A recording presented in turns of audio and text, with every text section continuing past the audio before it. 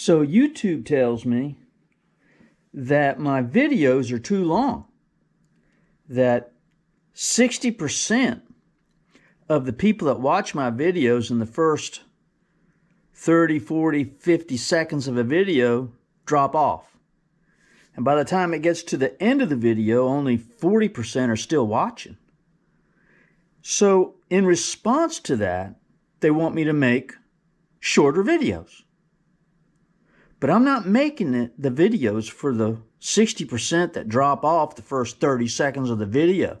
If you don't have an attention span that's greater than 30 seconds, then why are you even watching, right? I'm making these videos for the people that are at the end of the video, for those that watch the whole thing. Those are the subscribers that I prepare content for. And in response to YouTube advising me to make shorts, I don't want to make shorts. I want to share my life. I want to share my stories. I want to show you stuff that I've done and places that I've been. I don't want to do shorts. I want to do a real video. My name is Peter Updike, and this is the Wild Treasures of an Outdoorsman YouTube channel. And yeah, welcome. And we're going to do a video tonight. I got something here I want to show you now. As many of you know, I own a welding shop. I build things with my hands, right? I craft things for people and they pay me money. I've been doing it since 1982. I'm a craftsman. I'm a certified welder with the American Welding Society. I've done construction iron work. I've done agricultural work. I've done ornamental gates. I've done handrails. I've done aluminum welding. I've built tanks, and on and on and on and on and on it goes. But just recently, I built myself a belt buckle. Look at that. It's made out of stainless steel. It's some scrap stainless steel that a customer brought in.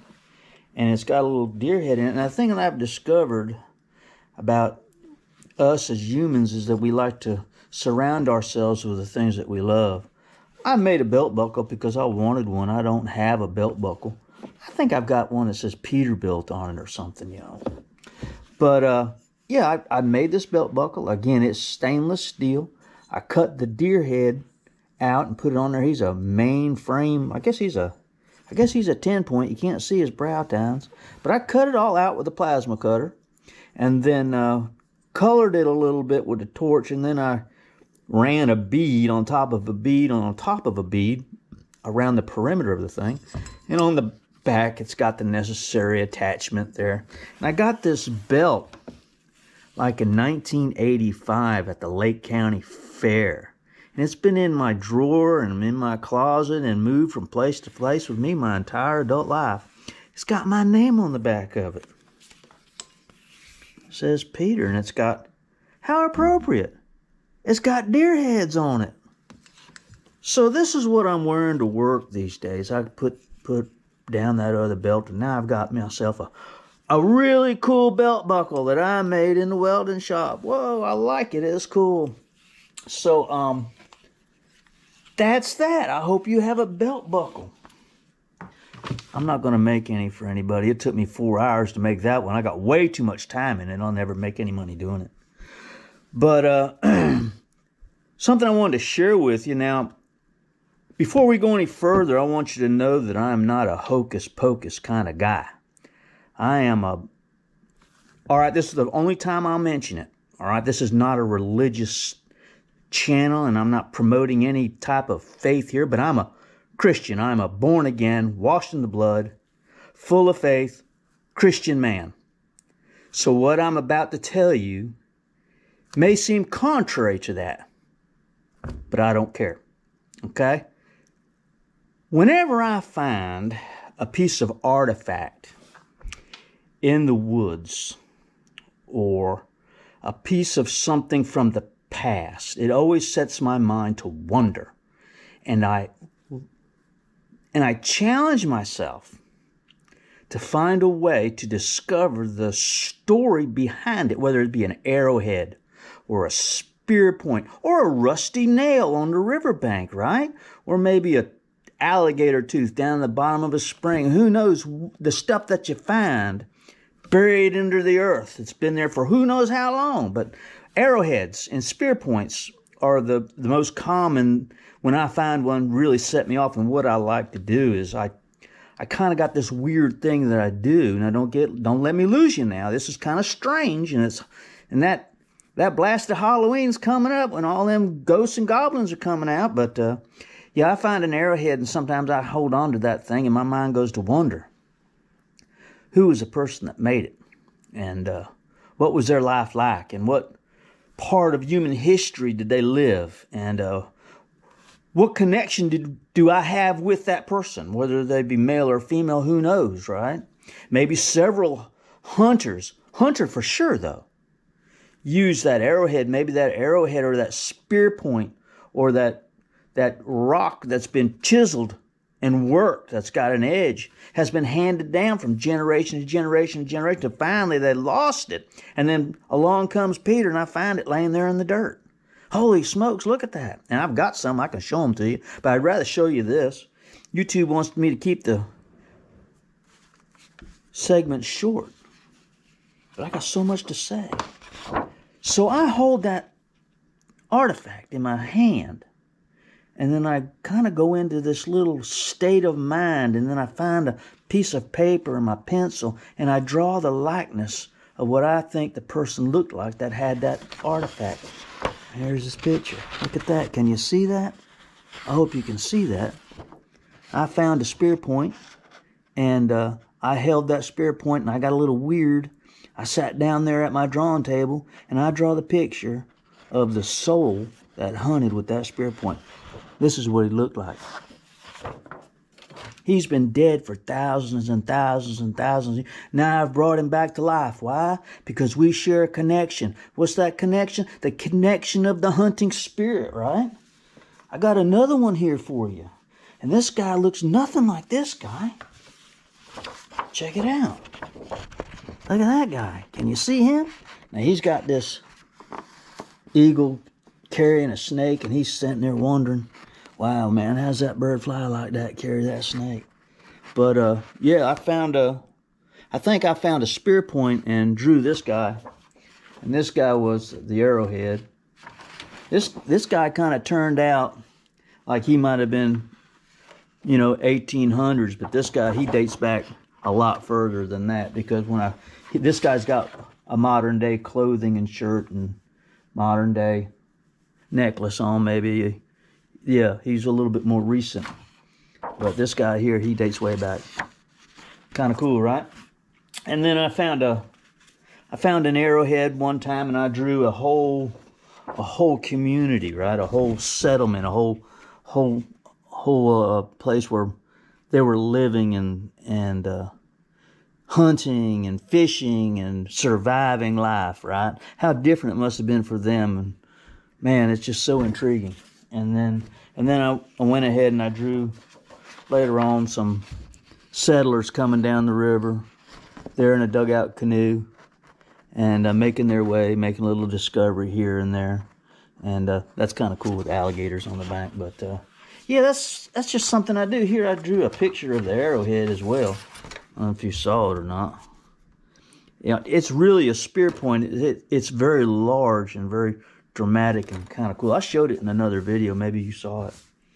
But yeah, we share a connection with other hunters, and the hunting story is probably the most underrated and not valued enough aspect to the hunt.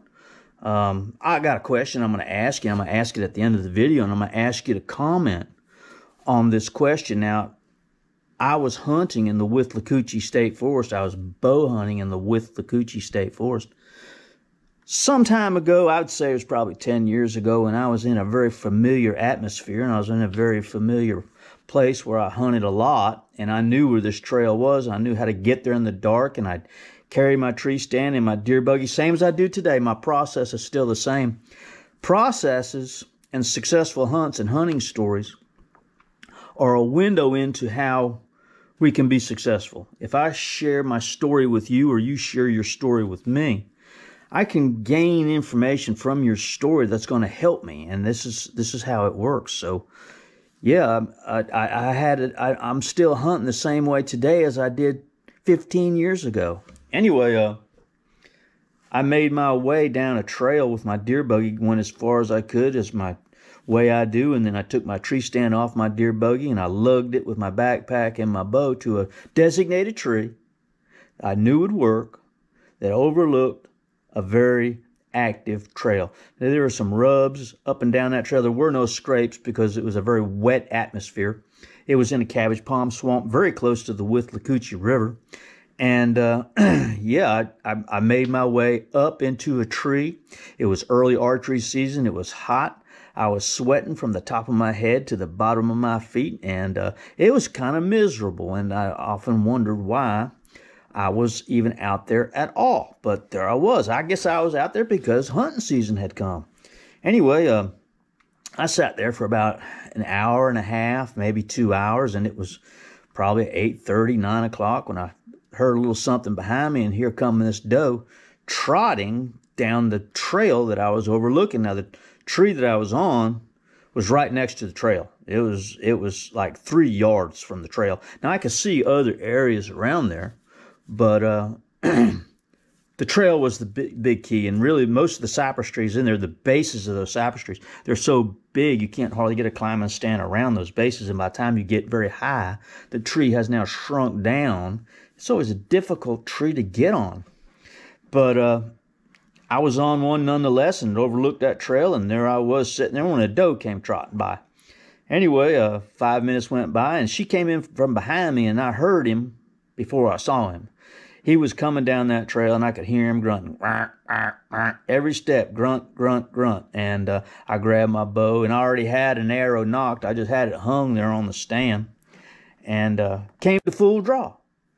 And along came a nice buck with a very recognizable rack. He had little points on one side and a normal rack on the other, and I think he's an 8-point or something. Anyway, he wasn't a tremendously large deer, but he was a good legal buck, okay? And he came trotting by me. I came to full draw, and I tried to stop him by grunting at him, and he would have nothing to do with that. And I thought I was on the deer, and as far as I know, I was pretty close, and thought it was a good idea to let an arrow go. He was only 3 yards away. I was looking straight down on him, and I watched that arrow go. It really didn't go over his back because I was shooting straight down and actually went behind him, right? Over his back would imply this, but really it was over his back because I was over here, but the arrow went down through that way and came close to him, but not close enough, and I missed that deer, and the deer ran down that trail, none the wiser how close he came to death. 3 or 4 inches inward would have been a perfect spinal shot, right? That deer ran off. Now, I don't know about you guys, but I work really hard to be successful. I try, and I make a real effort, and when failure finds us, it hurts. It hurts something fierce. And it's something sometimes we have to get over, right? But in time, we always do get over it, and hopefully we learn a little something from it. I got down from my from my climbing stand, and found my arrow, and I was kind of disgusted, and I thought, well, I should just go home. And proceeded to put the arrow back into the quiver, and toyed with the idea of taking loose my stand and putting it on my buggy and going. It's too hot. I don't need this. I've missed. That was the show. The show was over. I'm going to go home. And then this little something came to me and just said, you know what?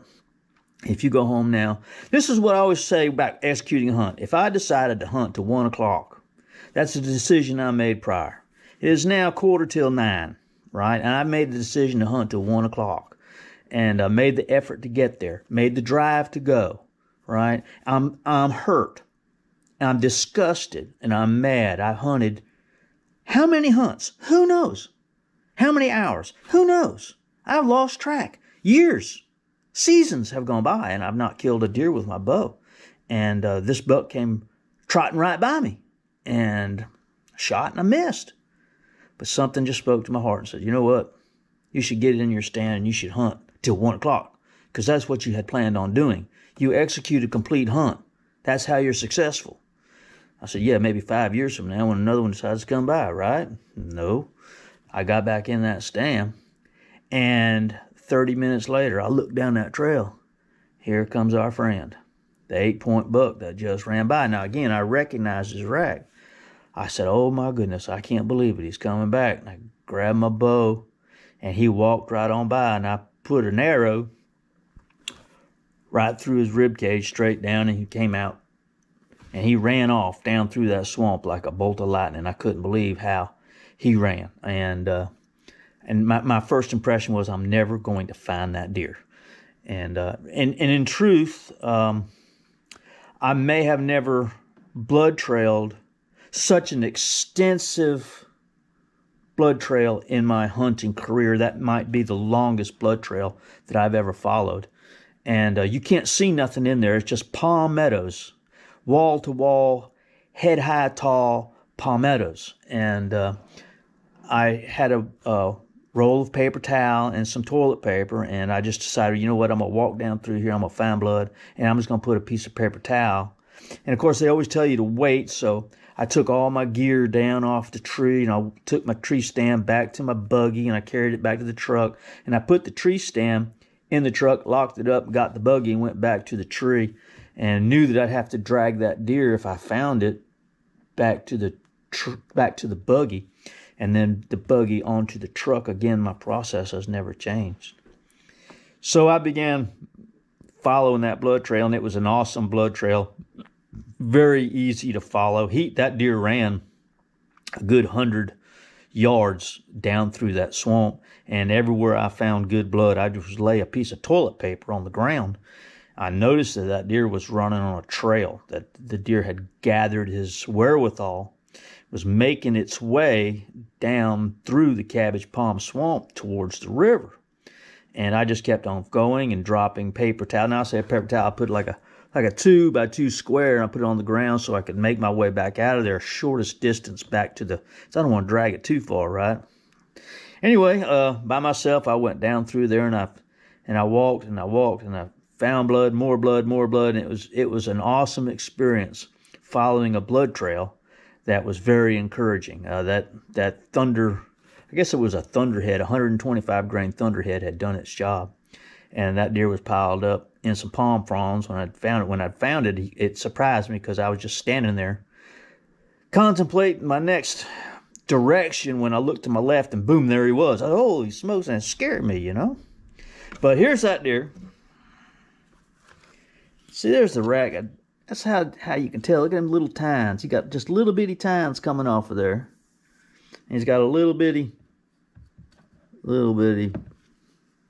brow tine there, and then he's got this right here. But this is a young deer, but he's certainly legal, and I was dang proud to have him and appreciated killing that deer. But I learned a valuable lesson that day, that if I had planned to hunt till 1 o'clock, and if I had gotten discouraged and given up and gone home, if I had denied my hunting ancestors, you know, the wherewithal to keep hunting, what am I going to do? I'm going to go home and mow the grass? No, I planned to hunt till 1 o'clock, so that's exactly what I was going to do. I was going to hunt till 1 o'clock, and it paid off big time for me. So I appreciate all of you that are still here. We're at about 18 minutes, so that's a pretty long video for YouTube. I appreciate all the subscribers. Now, I want you to comment below. I want you to tell me whether or not a deer has ever given you a second chance. How many second chances have you ever had? I can count 4 second chances, but they've all come with rifles where I missed the deer, and that deer shouldn't have hung around. I shot at him again. I think I did 3 deer. I got a second chance at a buck in the Rock Springs Wildlife Management Area that I never did find, and that's in that video, the Rock Springs. That was a second chance buck, because the first shot I missed him, the second one I hit him, and I never recovered that deer. And 2 others with rifle that I did recover, they give me a second chance, and they should have done that. And then this deer, so that's 4 second chances. How awesome is that? All right, so coming a little slideshow. I'm going to show you the pictures that I drew on the slideshow here. Comment below and let me know how many second chances you've had. Tell me the story. I read all the comments, and I will always promise to read the comments and to reply. Yeah, the 40%, that's why I'm here. Love you guys. See ya. Bye.